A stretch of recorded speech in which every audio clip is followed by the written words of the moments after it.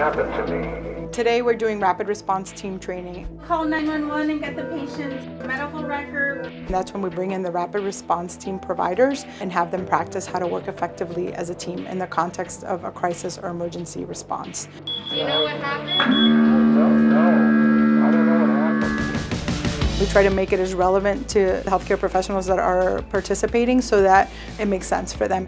We're going to talk about something called dynamic decision making.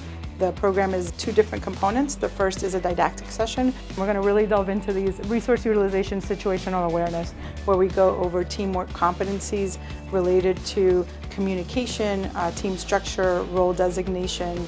The last part is actually going into the clinical setting, running simulation scenarios there. He is a 52-year-old male who is admitted for COVID-19. You're the rapid response team that gets called because he got lightheaded and had a syncopal event. And we really look at three different components, the teamwork, the clinical management, and then the systems response. Your heart rate's a little fast. Try to relax. In the restaurant, there's no rest.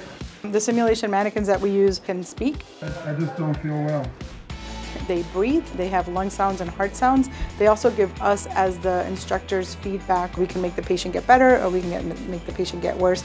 That gives that moment-to-moment feedback to the team. So we're going to put some oxygen on you. We here at the Gordon Center do a lot of team training because we know that in healthcare we operate as teams, but historically everyone trained individually and then was expected to come together and be an effective team.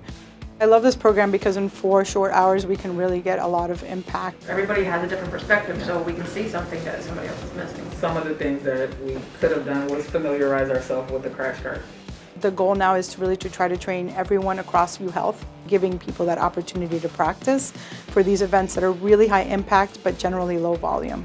People get kind of rusty with these skills, and so it really just gives them an opportunity to practice. We look at their performance and then give them tips for how they can improve. Was that fair analysis for you guys?